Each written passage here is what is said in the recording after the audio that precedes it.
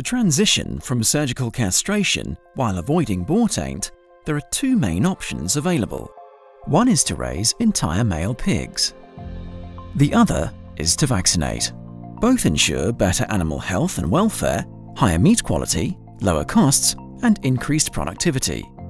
Supply chains in EU countries like Belgium and France have avoided boar taint when transitioning away from surgical castration. We interviewed farmers, slaughterhouses, food processors, and retail and food service operators to ask them about their experiences. Why did you transition to raising entire males? When and how did you make the switch?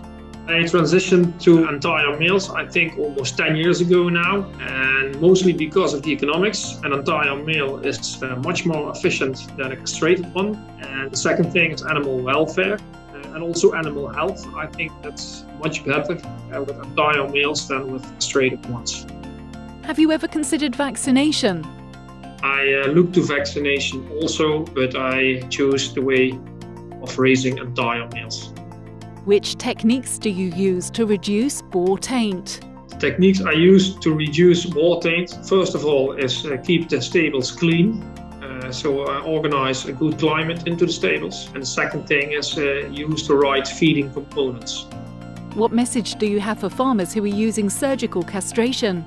I would say keeping entire males in your barns gives a lot of advantages. And if you want to inform yourself, get in contact with your colleague who is working with entire males, and hopefully you can learn something from them. Now, to be successful in the future, I need commitment, support from my partners in the chain.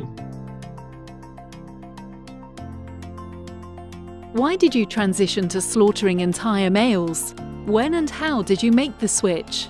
We transitioned to slaughtering entire males because the market had a requirement for higher welfare standards. And piglet castration is a relevant topic into animal welfare. So ending piglet castration would be a very logical step in raising the bar for animal welfare.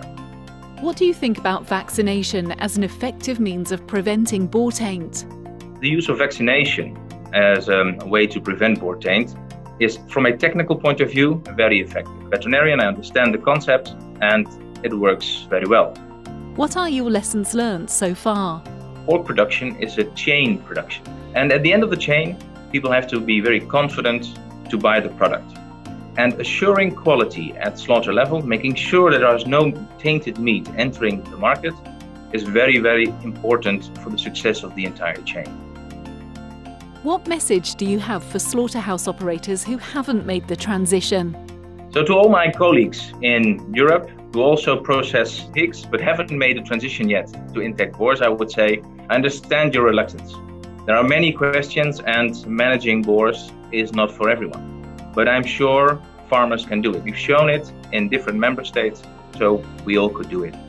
Boar production also fits with a modern market where there's a demand for a leaner product. So I think if we can do it, so can you. How has processing meat from uncastrated males made your business more successful? Processing meat of uncastrated males is more or less the same as of female pigs. They have the same characteristics, and they are a bit or more on the leaner side, which actually fits the modern market very well. The success of the entire story is actually in the entire chain. The entire chain of production from farm to fork. Because uncastrated males are very efficient growers. They are very good at changing animal feed into meat, cutting costs in the chain. It's good for farmers and good for the entire chain of production. What are the advantages of buying meat that comes from entire males? The advantage of buying meat from entire males is that this meat in general is leaner, which fits in the healthy diet of eating not too much by our consumers. What we also see is that entire male animals produce more meat with the same food intake. From an environmental perspective, this is quite positive, as it takes less feed to get the meat that you need. And thirdly, of course, animal welfare. Here in the Netherlands, animal welfare is a really important issue, and the non-castration of the animals helps in raising the animal welfare. because you don't need to do any surgery on the animals by removing the testicles. So for us, that are the main advantages of buying meat from entire male animals. What are the benefits of selling meat products from entire non-vaccinated pigs to consumers? The benefits of selling meat from entire non-vaccinated pigs to consumers is one from an animal perspective, an animal welfare perspective. Whether you're a farmer, slaughterhouse, food processor, retailer, or food service operator, remember to share your knowledge.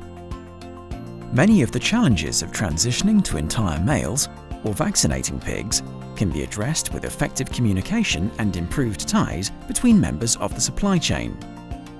Only by working together can we make the transition successful. Find out more about best practices and techniques used by farmers, slaughterhouses, food processors, retailers, and food service operators in our 12 fact sheets available in 24 languages.